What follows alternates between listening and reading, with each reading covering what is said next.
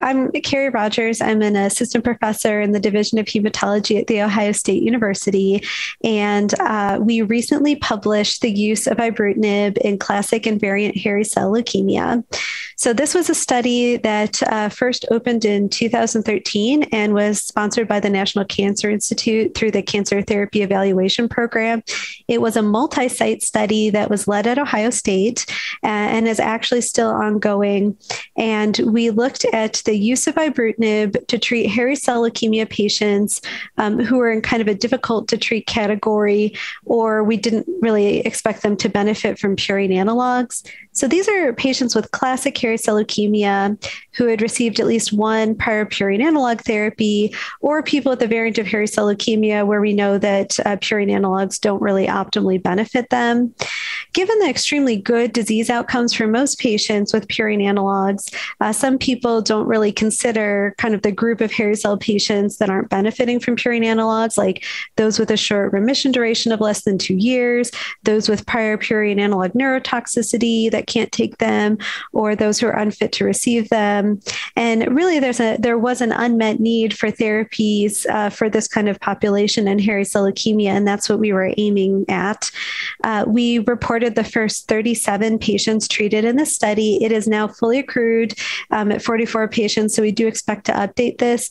But given that we had at least 6 years of experience, we felt it was very important to publish this, to put the information on ibrutinib out there so that patients treating hairy cell leukemia could start to use this. What we found is the overall response rate was just over 50%.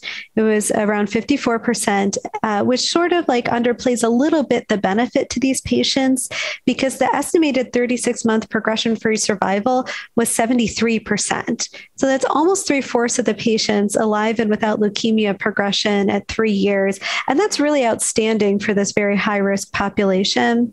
Just to give you some idea, the median duration of leukemia was almost 10 years, like the median time from diagnosis, and the median number of prior therapies was 4. We also had 9 of our 37 patients having the variant of hairy cell leukemia, which is a fairly high number of the variant. So this is really a group that we would not expect to benefit from purine analog therapy. So it's really nice to see this kind of overall response rate and certainly this progression-free survival. We found the adverse events were very similar to what is seen with ibrutinib in other diseases, and there wasn't anything unusual. The study did explore 2 doses, both 420 and 840, and settled out on 420 as the dose moving forward for the study. That's a licensed dose in CLL. So I think really what we should all take away from this is that while it is not FDA approved for hairy cell leukemia, ibrutinib can be used off-label in select hairy cell leukemia patients where it might be more beneficial than purine analogs or other drugs in this space.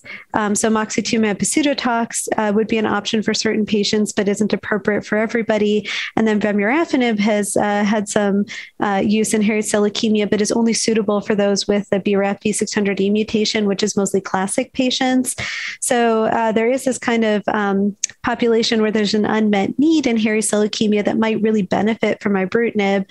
So I'm really glad that our initial results of this phase 2 study were published in Blood, because now physicians can start to use this if appropriate for their individual patient. Ibrutinib was actually added to the NCCN guidelines for treatment of hairy cell leukemia based on this study. So I'm just really excited about the results and really look forward to updating them as we get more experience with ibrutinib. And it was just really exciting to describe the use of a brand new drug in this rare leukemia.